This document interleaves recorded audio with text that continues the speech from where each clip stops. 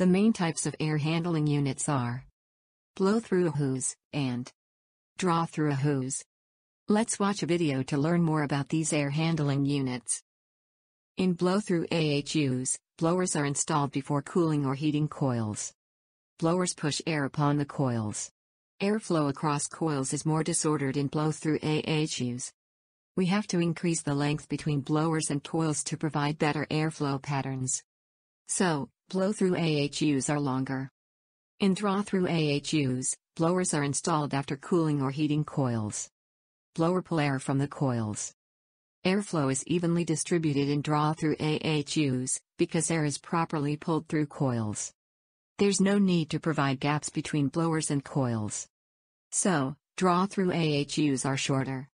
Drawthrough AHUs are the best choice for smaller spaces. Air handling deals with filtering indoor air with an air filter. Air distribution deals with the transfer of cool or hot air to rooms inside a building.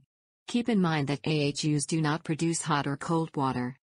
They take refrigerant or water from other large HVAC equipment, and act as a middleman to send hot or cold air to each floor office. The main types of AHUs are Blowthrough AHUs and Drawthrough AHUs.